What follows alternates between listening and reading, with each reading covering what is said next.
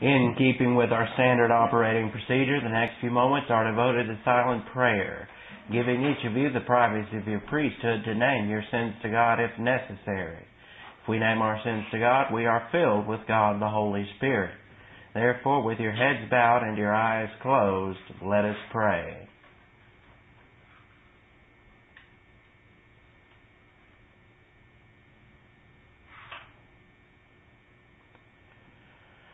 Father, we thank you for the wonderful privilege and opportunity to assemble ourselves together for the purpose of learning the Word of God. May God the Holy Spirit enlighten us concerning the things that we note, so that we might grow in grace and in the knowledge of our Lord and Savior, Jesus Christ. In Christ's name we ask it. Amen. Now today we're going to have a bit of review. So turn in your Bibles to Matthew chapter 23, verse 37. Matthew chapter 23, verse 37. Now in Matthew 23:37 we have the judgment on Israel. And this is a background for the Olivet Discourse. Now what we have here are the unconditional covenants. The reason why our Lord is dealing so heavily with Israel is because He has covenants to Israel. And there are actually 4 unconditional covenants to the nation of Israel. And these covenants are as follows: I will do thus and so for you, etc. And then the next covenant, I will do thus and thus for you. Next covenant, I will do this for you. Next covenant, I will do this for you. None of it depends upon Israel whatsoever. It all depends on the grace of our Lord Jesus Christ. So we have the 4 unconditional covenants. And the covenants start out as God saying, I will. God says, I will, and that's part of the covenant. So point 1, we have the Abrahamic covenant. The Abrahamic covenant. This is where God says, I will form out of you a nation. The Abrahamic covenant. That's God's will. And God says, I will form out of Abraham a covenant. Or I will form out of Abraham a nation. And one thing we need to note about this is, even though Abraham was never perfect, he never was perfect, that God still allowed him to have this covenant. And Abraham slept with the slave woman. In effect, he committed adultery. And yet, the covenant was still fulfilled because this was an I will covenant, an unconditional covenant. No matter what Abraham did, this covenant would be fulfilled. So first of all, we have the Abrahamic covenant. Then we have the Palestinian covenant. Point 2, the Palestinian covenant. And in the Palestinian covenant, God promises to the Jews a piece of real estate they have not occupied until this very moment. They still haven't occupied it. Oh, there's a little sliver of land called Israel, but they do not occupy what is the Palestinian covenant, which goes all the way over to the Euphrates Sea, or the Euphrates River, in which they will own everything from the peninsula of Saudi Arabia all the way up through Turkey, and they will own just about the entire Middle East. So we have the Palestinian covenant. Then number 3, we have the Davidic covenant. The Davidic covenant. And under the Davidic covenant, this tells David that Jesus Christ will reign forever. And Jesus Christ will come from David. That is, He is the son of David. And He will reign forever. King of kings and Lord of lords. He will reign over us forever. And then the 4th covenant is the new covenant to Israel.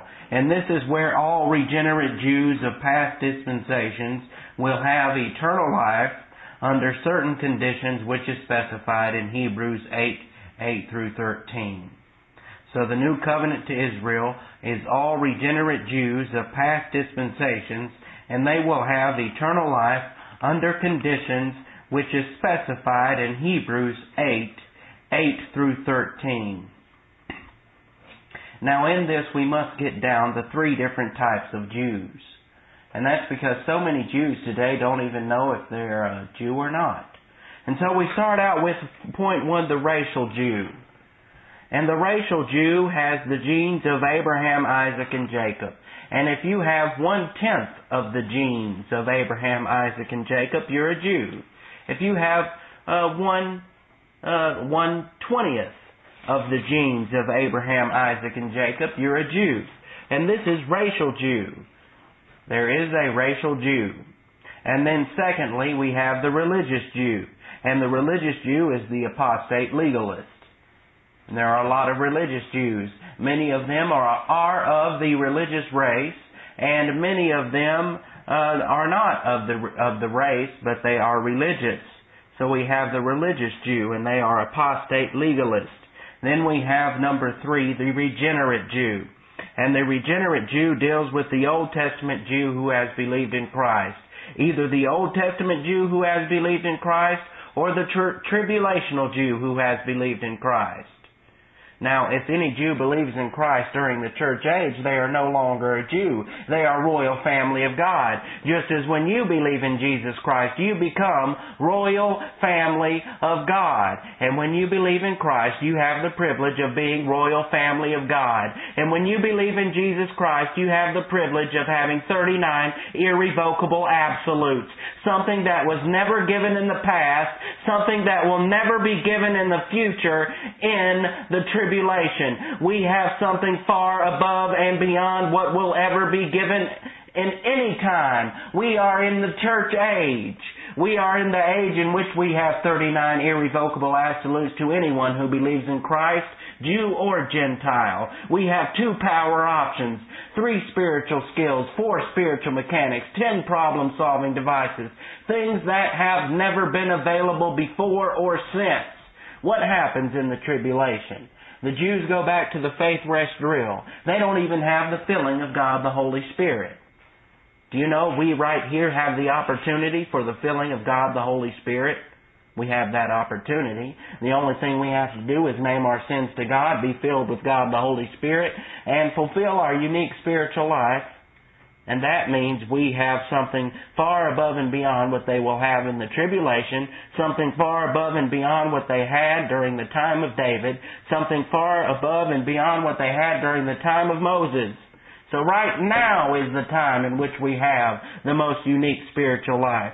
But since we're dealing with Matthew, we must deal with what's going on during this time. Now, the regenerate Jew, again, deals with Old Testament Jew who has believed in Christ, or the Jew who has believed in Christ in the tribulation. Any Jew who believes in Christ during this church age becomes royal family of God, just as we are royal family of God, and there's no distinction. Now we must learn something about the Jew. The Jew was given a client nation.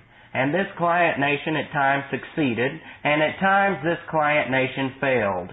Now in 781 BC, the 4th cycle of discipline was administered to Israel. This is 781 BC. This is when Israel had went away from the Word of God. They had rejected the Word of God. They had become stubborn against the Word of God. They had become arrogant, in which they would not listen to the Word of God. So God issued to them the 4th cycle of discipline, and this was administered under 3 different nations. First of all, it was administered under Assyria. Secondly, it was administered under Egypt. And thirdly, it was administered under the Chaldeans. Now, oftentimes this is misconstrued as the Babylonian captivity. It wasn't the Babylonian captivity. These were Chaldeans. And it was the Chaldean captivity. And then in 586, the Chaldeans, not the Babylonians, administered the 5th cycle of discipline. So from 781 BC, they were under the 4th cycle, and then in 586, they finally went under the 5th cycle. But then in 516 through 323 BC, 516 through 323 BC, This was the greatest period of Israel that they had ever seen until the millennium. This was a time when many people got with the Word of God. This was an age in which they applied doctrine, in which the people in the land used doctrine. And because of that, they had 200 years of peace and prosperity. And this would be from 516 to 323. From 516 to 323, this was the greatest period of Israel until the millennium. And this is the age in which they applied doctrine, and they had 200 years of peace and prosperity. Then in 323, they began to decline. People became arrogant. They didn't like the Word of God. They didn't like the way the Word of God stepped on their little bitty toes. So from 323, they began to decline and then they went from 323 in decline, and in 167 they went under the fourth cycle of discipline. Now this fourth cycle of discipline was short. They woke up. The fourth cycle of discipline came, and they were taken over, and they would rather live their unique spiritual life that they had at that time. And so a family, a very famous family called the Hashmoneans. And the Hashmoneans were a famous family who loved the Word of God. And this would be the type of family that says, I care not what you may do, but as for me and my family, I will serve the Lord. And so the Hashmoneans served the Lord, and they won the freedom for Israel in 164. So after 160, you see, in 167, they went under the fourth cycle of discipline. Then in 164, they broke free. They actually had a battle and won their independence, and they broke free in 164 under the Hashmonean family. Then they had a short period of prosperity all the way up until 63 BC. So from 164 to 63 BC there was freedom. But then in 63 BC, Pompey the Great entered Jerusalem, and then the fourth cycle of discipline was administered again. And they went under the fourth cycle of discipline in 63 BC, and that lasted all the way until 70 AD. And in August of 70 AD, they went under the fifth cycle of discipline because no one would wake up to Christ. No one would wake up to Bible doctrine. Everyone was very arrogant. So Israel failed. Now the church, as a result, the church now replaces Israel as the custodians of the Word of God. We are the custodians of the Word of God. And as the United States of America, we are especially the custodians of the Word of God. And we send out missionaries and all sorts of things all around the world in order that people will believe in Christ and get with the Word of God. And yesterday I read to you a letter from India in which a man was very grateful for the MP3s I had sent to him, and he gave us pictures of his Sunday school class and everything, and it was quite encouraging, at least for me, to see that people around the world are getting with the Word of God more so than they are here in the United States. He was more grateful for the Word than most people I've ever come in contact with. So one of the weird things is, what we have here is the church now replaces Israel as a custodian of the Word of God. And what we need to note is one thing I haven't talked about much, and I should have talked about earlier. And that's the fact that if you've been in churches and they have been talking about Matthew, or if they've been talking about Acts, one thing that I failed to mention is that a lot of people get kind of self-righteous and say, do you know what? If I was back there during the days of our Lord Jesus Christ, I would have followed Christ everywhere. If I would have seen the Lord Jesus Christ in His face, I would have followed Him down the streets. I would have knelt before Him all the time. I would have followed Him and done everything He said. And the truth is, well, guess what? You've got the Word of God today. Do you follow the Word of God? Are you salivating over the Word of God? You say you would salivate over Christ? What is Christ? Well, it's the Word. And are you salivating over the Word of God? If not, you would be a failure, just like all the others. And you think you're greater than Peter, James, and John? And Peter, James, and John failed a lot in the beginning, but they got with it later. But do you think for one moment that just because you could have lived during that time, you would have followed Christ everywhere? It's a lie. If you can't follow doctrine day by day, you can't follow the Lord. The Lord has given us the Word of God. That is His thinking. If you cannot follow the thinking of Christ day by day, 1 hour a day, one simple hour a day, except for Saturday, you even get a break, and then 2 on Sunday. If you can't follow the Lord for that amount of time in listening to His Word, you would have never followed Him when He was on the earth.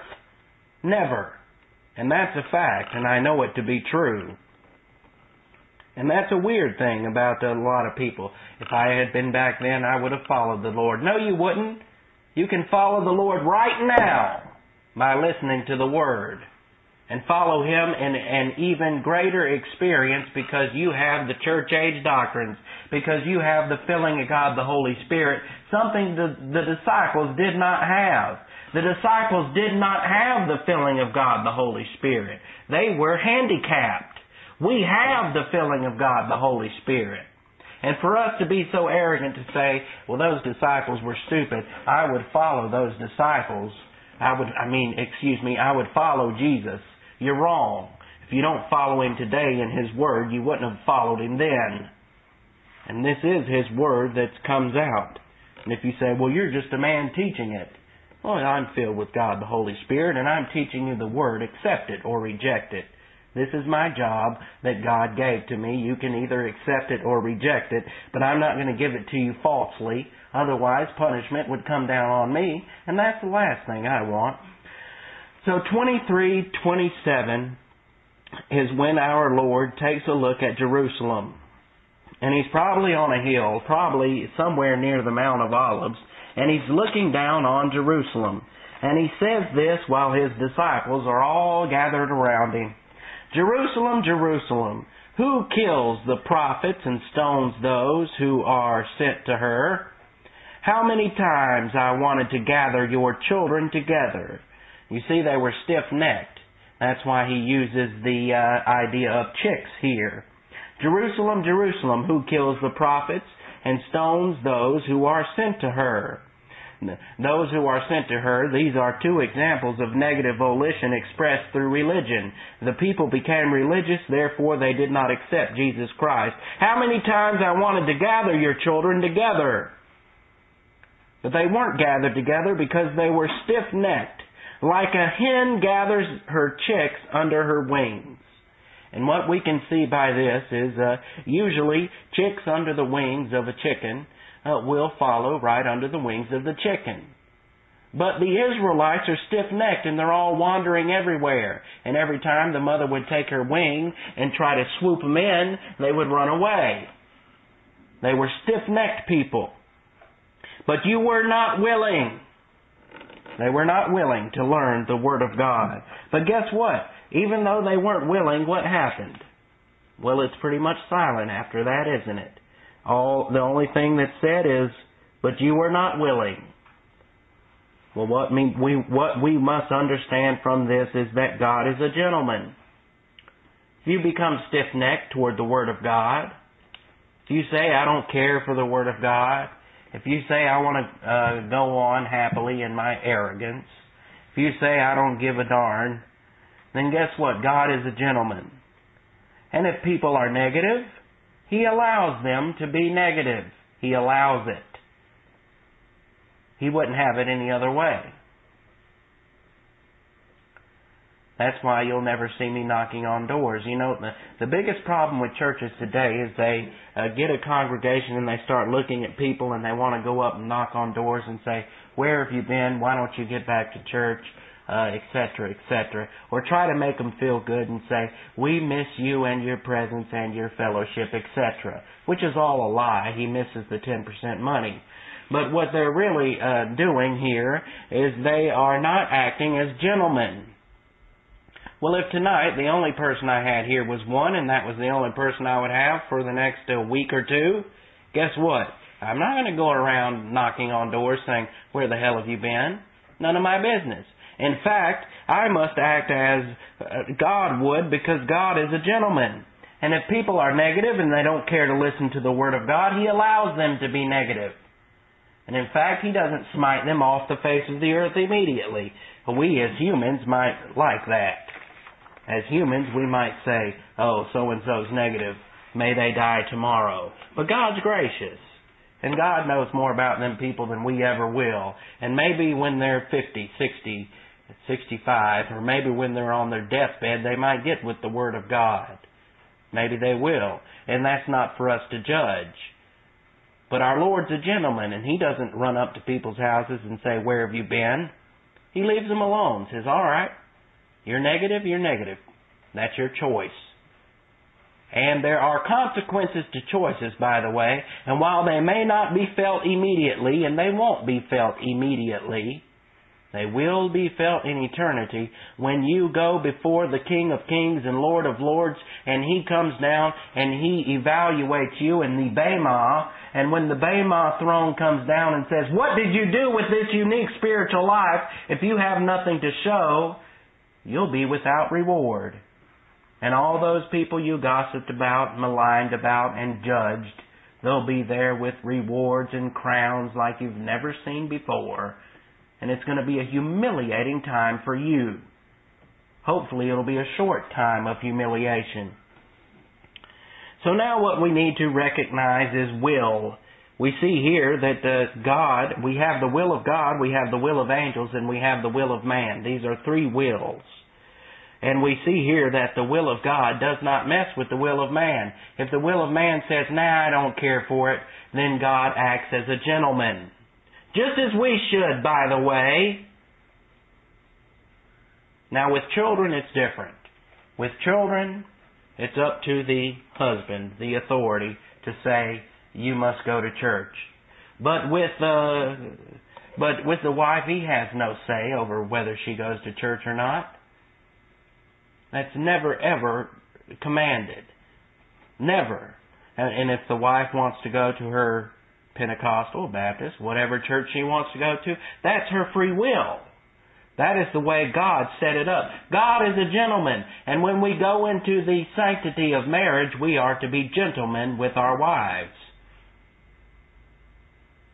And that's just it's a simple fact. It's hard to do. I could imagine it.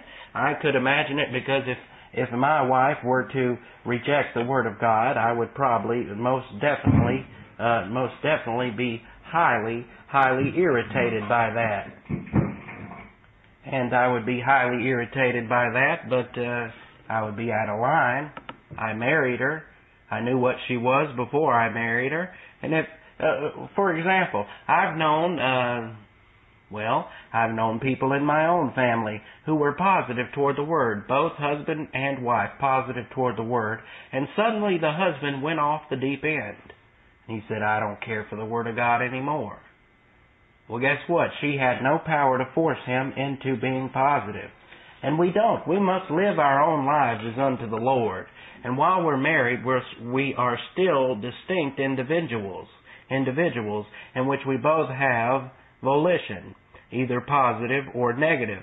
Now, when it comes to children, they're under the exclusive authority of mother and father, and when the mother and father have a disagreement, it comes down to the father. The father is the ultimate authority always, and I say this not as a chauvinistic pig, but as somebody who knows Scripture, and I know that the father is the last authority. So if the father says, children, you'll go to church, well, that's fine. But you cannot force your spouse into anything. It will only cause, resentment. Not only will she resent you, she will resent the message. She'll resent everything about the message. And instead of that, let her go. Let her go on her own. And that is why God is a gentleman here in the Scripture. He's a gentleman. I mean, look. Here's His own children, Israel. Let me pull it back out, just so that you understand. His own children, Jerusalem, Jerusalem. His own children of Israel. And they are like hen who gathers her chicks under her wings, but you were not willing. But there's nothing after that. There's no mention of the chicks being beaten back into the fold. No, if they're not willing, they're not willing. Lord let them go. Said, all right, you do what you do. But now we must get down to will, and will is very important because we have the will of God, the will of angels, and the will of man. So we come down, finally, to the history of humans. So point 1, let's take this down. We have the will of God. Point 2, we have the will of angels. Point 3, we have the will of men, or man. And in history, we have a conflict of wills. And we start out with religion because religion is the biggest, it's the sideshow. It's the biggest sideshow for the will of man. And because it is God's will that everyone be saved, Satan came up with a counterfeit and said, hey, I got something for you. It's called religion. So in religion, man does the doing. In religion, man does the doing. And God is supposed to receive what man does. Therefore, man gets the credit. In religion, man does the doing, and God does the receiving, and in religion, man does the doing, and God is supposed to receive what man does, therefore man gets the credit. In religion, man does the doing, and God is supposed to receive what man does, therefore man gets the credit. Under grace, God does the work. Under grace, God does the work. Man does the receiving, and God gets all the credit. Jesus Christ died on the cross as a substitute for all of us. It was His work. Therefore, when we believe in Him, God gets all the credit. We did nothing. And it's terrible today that so many in religion and in churches today think that they can be good, think that they can follow some type of taboo and go to heaven when God did all the work, when Jesus Christ died on the cross as a substitute for everyone. And since Jesus Christ died on the cross as a substitute for everyone, the only way of salvation is faith alone in Christ alone. Believe in the Lord Jesus Christ and you will be saved. And that is the only way of salvation. And so the principle comes down to this. Do you not want God to get the credit? And that's the principle.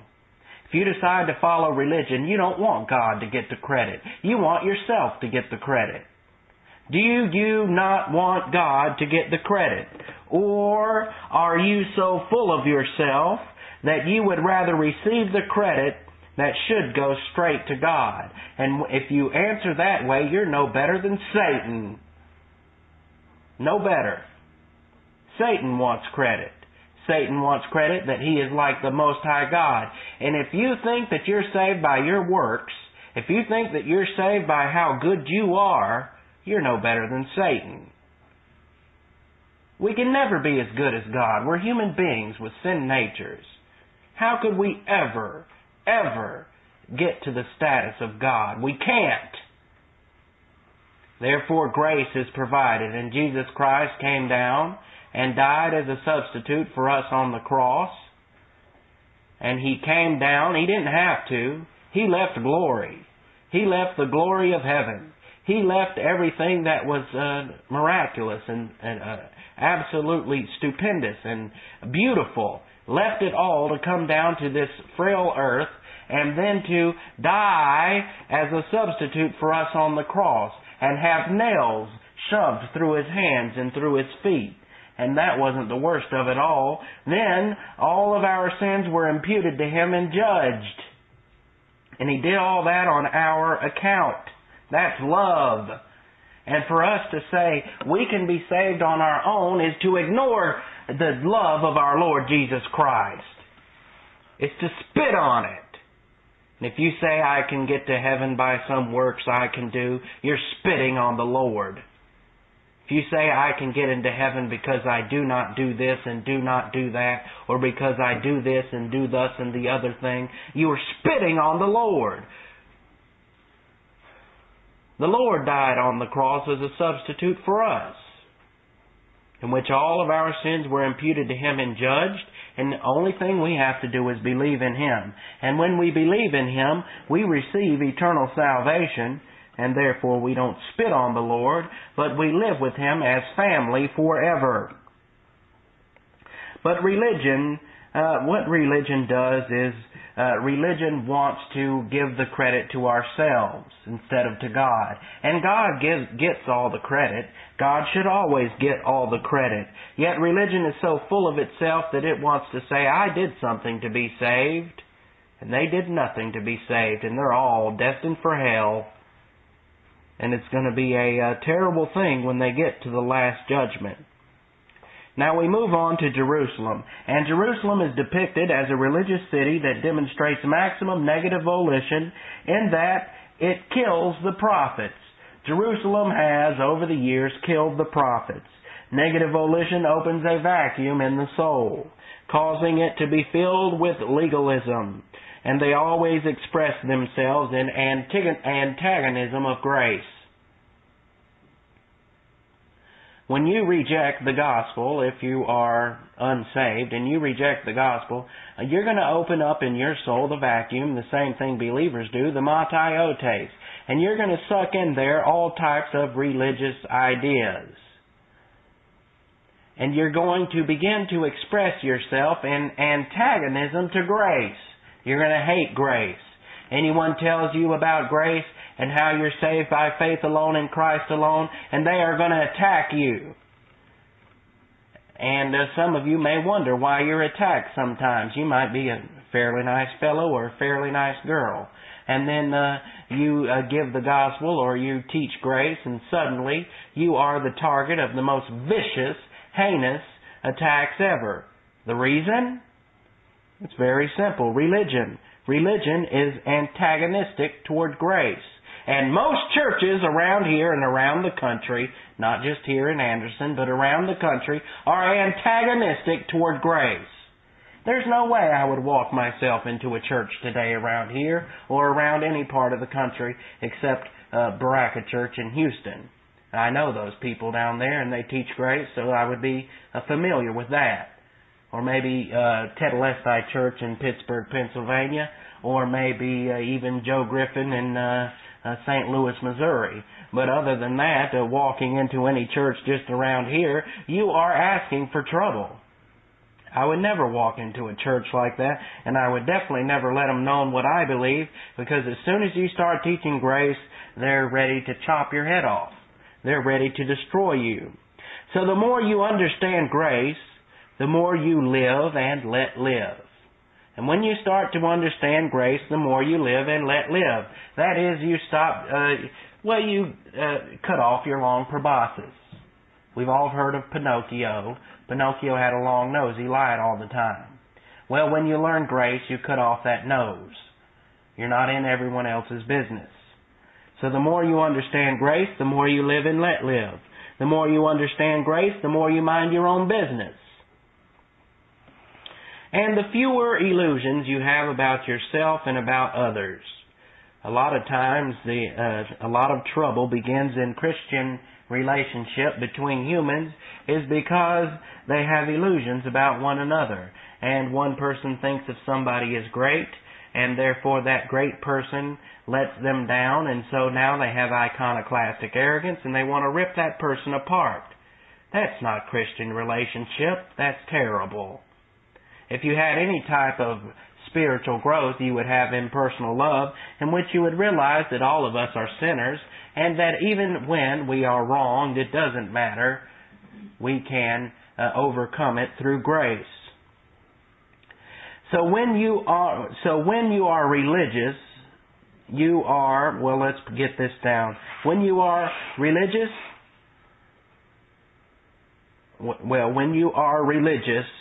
the antithesis is true. In other words, you don't believe the truth. When you're religious, you don't believe the truth. You're against the truth. And when you're religious, religion bullies. Religion bullies. Religion tells people what to wear, how to wear their hair, whether or not to wear makeup, whether or not to wear a skirt above a certain length, whether or not to do this or that or the other thing. Religion bullies. Religion is pushy. Religion is pushy in that under religion, if someone sees you smoking a cigarette or drinking a beer, how dare you do that? Don't you know that your body is the temple of the Lord? And they'll say that not understanding the Scripture, not understanding what that Scripture means, and it's a bully. Religion persecutes. Religion persecutes.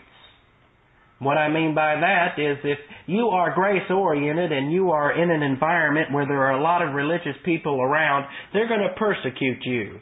And they're going to persecute you on the basis of how you act and what you do and how great a sinner you are. And religion finally makes it miserable for others. If you're religious, you're going to try to make it miserable for others. Grace doesn't function in that way. 24:1.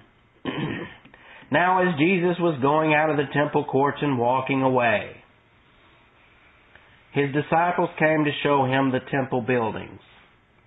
Now as Jesus was going out of the temple courts and walking away, here we get something that your English teachers would say, you're being redundant. And in fact, in the Greek, it is being redundant. And what it's really saying is, now Jesus is leaving the temple courts and walking away. Well, that's redundant. If he's leaving, he's walking away. Why say both? Because remember, in the Greek, there are two different meanings to walking away and leaving. The Greek was a well-detailed language, and it was a very intensified language that dealt with the human psyche. Now, you can leave physically, and you can leave spiritually, or you can leave mentally. And that is what it gets from the Greek here. Now, as Jesus was going out of the temple courts, that is mental separation. He separates himself mentally from the temple courts and walking away. And he separates himself physically from the temple courts. He's separating, right now what he's doing, he's separating himself from religion. He's separating himself from the temple courts and walking away. He's leaving them. He had just chewed them out. He had just told them everything that they needed to know, and they had rejected him, and they were like hens who had stiff necks, and he says, look, I'm done with you. I'm walking away from you, and I don't even think about you anymore. He completely separates himself from these people, the same way we should. We should never be caught in some religious organization. We should never be caught in some religious church. Never. Because they will suck us away into apostasy. The worst thing we could do is go into some church anywhere in the country that is religious and either one, try to change them. If you try to change them, you'll become just like them. Or two, just to get along to have some type of fellowship. You'll become religious just like they were. And our Lord sets the precedence by leaving them and separating himself from religion. Then his disciples came to show him the temple buildings. Point 1, he went out and departed, and that's what it says in the Greek. He went out and departed, and this is a continuous policy because it's linear action sort. A continuous policy, meaning that no believer should have anything to do with religion. Separate yourself from religion and religious organizations. And that's what it means. And that's why it's linear action sort, and that's why it's repeated, and it's not redundant. It's just the way our Lord wants us to do. Then in 24:2, and he answered them. You see the disciples were busy looking at buildings. They were looking at the building of Herod. And the Herod built the temple, by the way. And he answered them, stop looking at the buildings. I tell you the truth, not One stone will be left here on another, and will be torn down." The disciples were enamored by the buildings. And there's no doubt that the temple was very beautiful to the disciples. Probably the first time they had come to see it. And it was very beautiful, and they actually told our Lord, they said, "Lord, look at this temple." But that wasn't the issue. And the disciples were admiring something that is totally inconsequential. A building. So what? I remember back when I was working at the mental health center, a lady was there, and there is a very beautiful church in Spartanburg. It's not a Pentecostal church, but it's not Methodist either. We got Methodist. What do we got? Methodist and Baptist. What would be besides the Methodist? Methodist, Baptist, and come on now, you got to know all these denominations. No, it was, I think it starts with a P, but it's not Pentecostal. Presbyterian. Zach, I need to give you $1. It's a Presbyterian. And a Presbyterian, and it's very beautiful. It's an old style Presbyterian church, and it is gorgeous. And it's got those old stones, etc. And I remember being at work and hearing her talk about that beautiful church and how she liked to go there. Not because of what was taught, but because it was so beautiful. "Oh, that church is so beautiful. I love to just look at it." And then she would say, and then I would go in the church and just look at all the beautiful things. Never one. Now, I wasn't rude enough to say, "Well, did you learn anything?" That just wasn't me. But I'm sure she didn't learn a thing. But she was so astonished by the beauty of this church. And this is the way the disciples were leaving the temple. And they would say, and so they kept looking at this building, and so our Lord had to get on them. They kept looking at the building because it was beautiful. So our Lord got on them and He said, "Stop looking at the buildings. I tell you the truth, not one stone will be left here on another, and will be torn down." Now the principle is that the disciples were enamored by buildings. The building was beautiful, but the building's not the issue. And the disciples are admiring something that is absolutely inconsequential. Inconsequential. Absolutely inconsequential. You can't live a spiritual life by looking at a pretty building. And then point 2, stop looking at buildings. This is a point of doctrine that they were getting. The 5th cycle is coming, and this building will be gone, destroyed. It's all going to be destroyed. Stop looking at the buildings. I can see how our Lord would be very frustrated with these nitwits. Everywhere they go, they're always interested in something except what He has to say. And He's been teaching doctrine, and He just excoriated the religious crowd. And then, once He excoriates the religious crowd, He leaves the temple, mentally separates Himself from the religious crowd, and the only thing the disciples can do is hang their tongues out and look at Herod's temple. How frustrating. You might not understand it. I understand. He's frustrated because He's been trying to teach them something, and the only thing they can see is a building. They have their eyes on things rather than on eternity. A terrible thing. And so the disciples messed up, but they grow in grace and in knowledge later.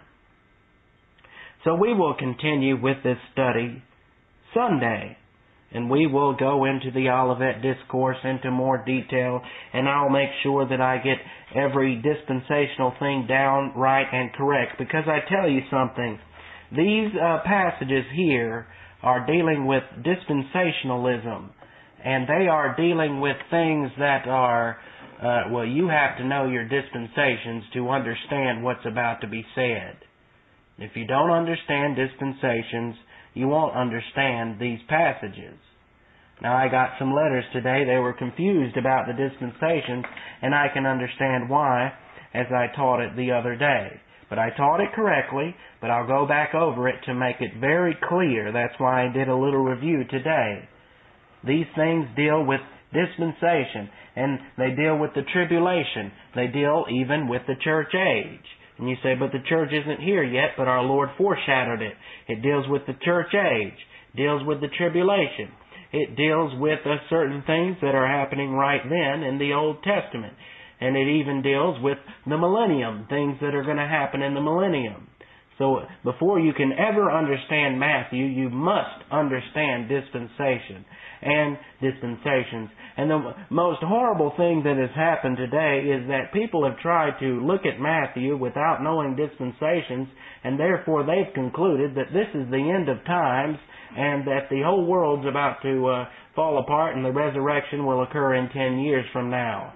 But the problem is they've been doing this for years after years. In the 1980s, Hal Lindsey wrote a book that the resurrection would occur in 1988. It's 2005. So, with your heads bowed and your eyes closed, Father, we thank you for the wonderful privilege and opportunity to study this portion of the Word. May God the Holy Spirit enlighten us concerning these things so that we might grow in grace and the knowledge of our Lord and Savior, Jesus Christ. May we come to understand the importance of dispensations, and may we come to understand that we, in the church age, live in the most unique dispensation ever, in which we can fulfill our unique spiritual life and become invisible heroes where those in the past could not. In Christ's name we ask it. Amen.